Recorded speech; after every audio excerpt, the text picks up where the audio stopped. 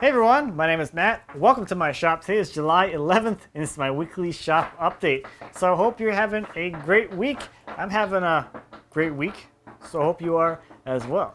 This week we're going to take a look at the epoxy encapsulated slab tabletop thing that's out of form and looking quite nice.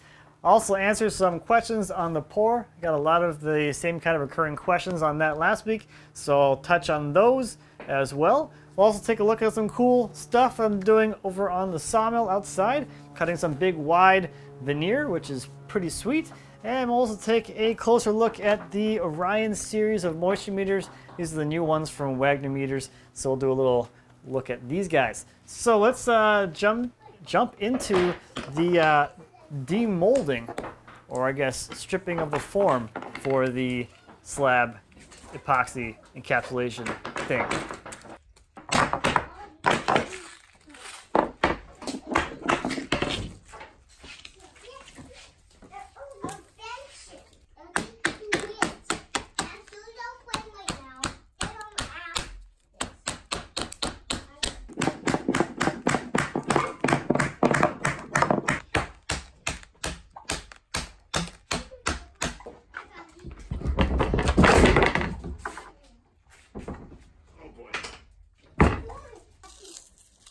So this thing turned out exactly as I had in mind. The pigment in here is like spot on, exactly what I wanted. I can see down into there, but it's not totally transparent, so it's literally exactly what I wanted, at least the idea that I had in my mind. And what I thought was kind of funny is I have this offcut from when I did the tool cabinet doors. I thought that was a big encapsulation. It's like nothing compared to this. But to get an idea of like how this thing's gonna look with the actual finish on the wood, if we roll this bad boy over to the backside, the epoxy acts as a bit of a finish almost. So this is basically the color of the wood and how the contrast is gonna go between the wood itself and the resin. And I really love it. I think the two colors really complement each other really nicely. So one of the questions was, how much does this thing weigh? And I have no idea, but it is pretty darn heavy. It probably weighs as much as it would if it was some kind of dense hardwood. So most of the common questions sort of center around one theme, and that's how is it possible to pour this thick of an epoxy layer in one go without it overheating? And that comes down to the epoxy we actually use for the pours. So for a sub like this, where you want to do it all at once, you want to use a deep pour or a slow curing resin. So the one that I'm using is Ecopoxy's liquid plastic. I've used that in the past, so I've had a decent amount of experience with it now. But other manufacturers make this now too. Polymers has their chill. I saw System 3's deep pour epoxy on a demo at Weekend with Wood, and Mass Epoxies sells one as well. So there's a lot of different vendors selling these things now, but they have a slow cure, which gives a lot more time for heat to dissipate naturally without overheating the pour. So this stuff takes 72 hours to cure on the label here. All the winter ones I've done have been more like 4 days. So that gives you plenty of time for the epoxy to let all of its heat out. It also gives it a lot of time for bubbles to naturally come out of the resin and pop themselves, which is kind of nice. So another pretty common question for this was, how much was all the epoxy for this pour? And 6 gallons of resin was like $700.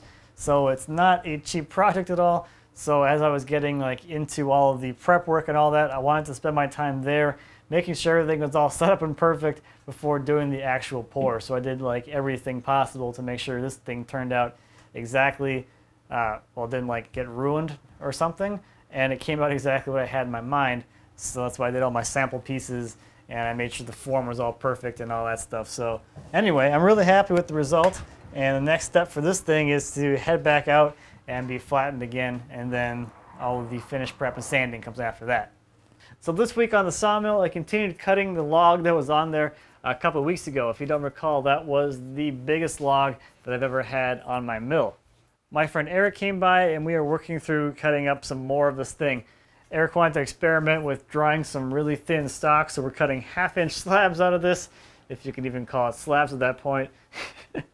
We ended up cutting 10 of these. Eric has a vacuum kiln with a press in it, so it should be pretty easy to dry something like this. Now, traditionally, trying to dry something this wide that is this thin would pretty much just turn into a potato chip. But vacuum kilns are able to dry things a lot more uniformly and a lot more evenly, and because there's a press element there, the whole press system keeps the whole thing flat while it's drying, so these should work out pretty well. And the idea here would be to then veneer these down to a substrate so you can have a big old slab type table that only really takes a little bit of actual slab material.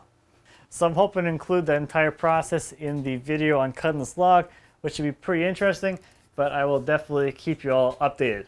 So let me tell you about something this week. We're talking about moisture meters, so let's jump into it. So before we get started, in the interest of disclosure, just want to let you know that Wagner did send me out these sample units at no cost to me, and they've also compensated me to show them to you.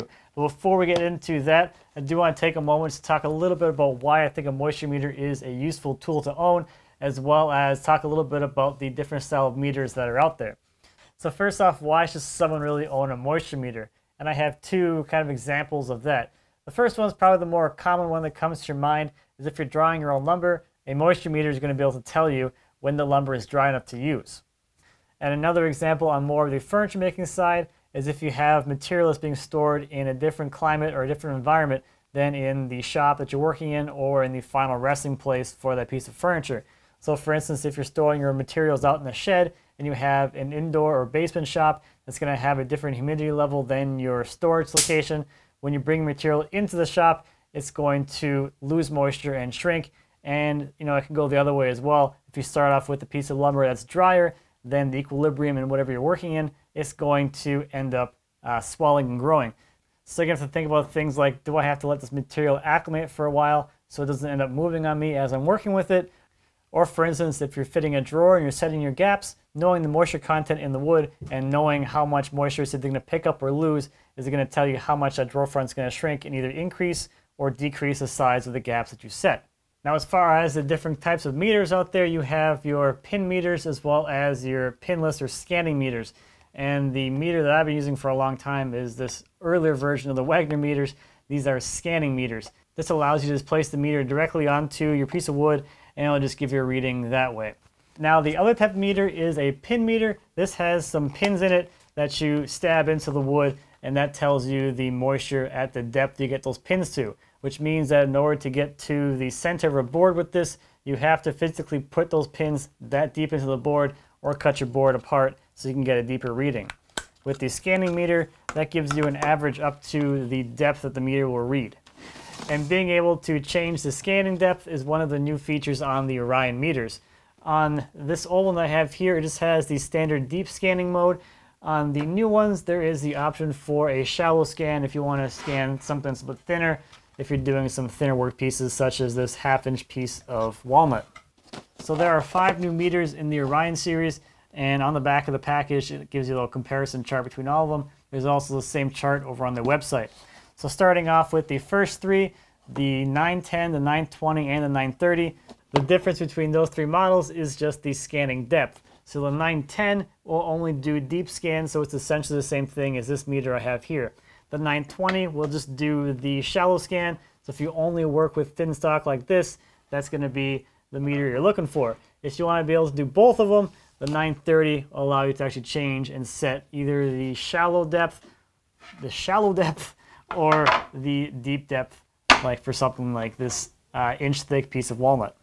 Now stepping up to the 940 gives you data collections, so if you want to take multiple readings on one board or the whole stack of boards and record those readings or take some averages and things like that, you can do that with the data collection on these things. And then going all the way up to the 950, which is this guy right here, that's going to give you the temperature and humidity sensors, so this thing can calculate equilibrium moisture content right in the device itself. And this thing also has Bluetooth, so you can connect it to a smartphone so you can have your data collection onto your mobile device.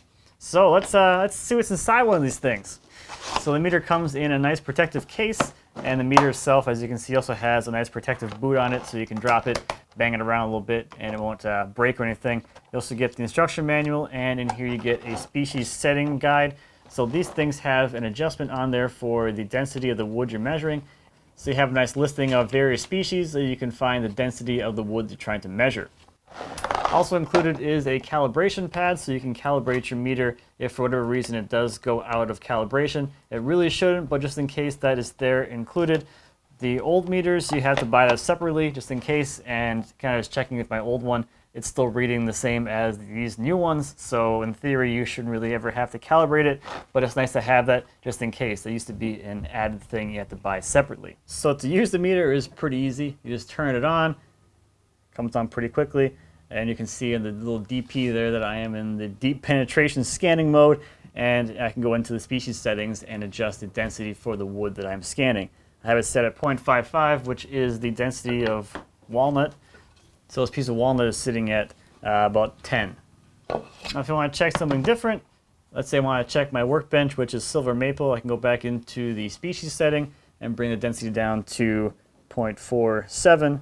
And then go back here, and I can put this down on my bench, and my bench is at almost 9%. So a moisture meter is definitely a great investment. It's going to allow you to know exactly what your wood is going to do as it absorbs or gives off moisture depending on the environment that it's in, which should help you build your pieces of furniture with a little more confidence. So a big thank you to Wagner Meters for sponsoring that segment, and as a bit of a bonus, we're giving away one of the 930 meters, which is pretty exciting. So there will be a link down in the description to the entry page for that. You can enter by subscribing to the email newsletter or by heading over and checking out either Facebook or Instagram or both, and give them a like or follow while you're over there. This is open to everybody, so feel free to jump in there and get your name in there and win one of these fantastic 930 meters.